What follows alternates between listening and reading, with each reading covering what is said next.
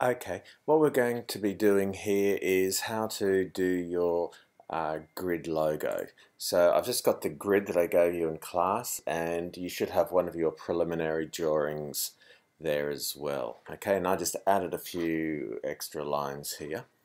Now, first thing to do is just with your selection tool, just click and drag over your grid.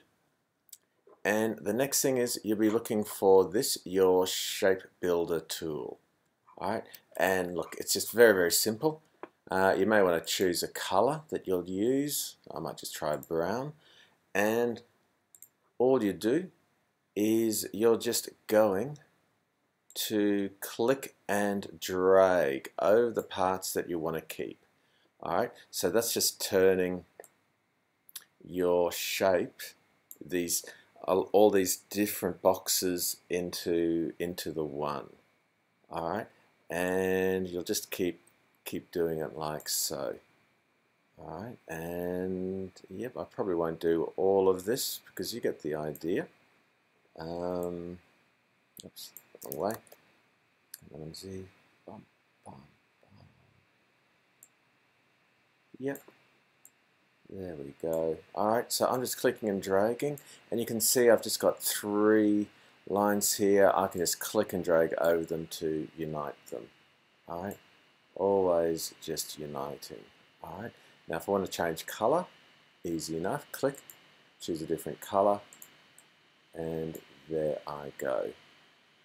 Alright, and there. Alright, easy enough.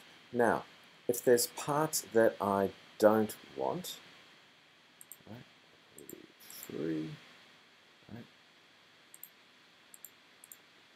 okay, if there's parts that I don't want, what I can do, oops, I probably should have just done the one color at the one time.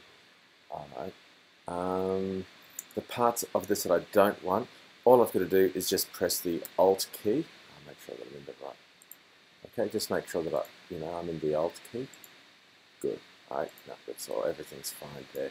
Alright, so, yep, so these edges that I don't want, I just got to press my Alt key, and again, you'll see that your icon is going to change from plus to a minus, and yep, you just delete like so. Alright, oops, wrong way. Alt and delete. Okay, so it just becomes very, very easy to do, and you can probably just use your direct selection tool to click and drag over and just clean up some of those extra dots. Alright, there you go, very simple. Alright, so if you can do that with your sketches, that'll be great. Thanks.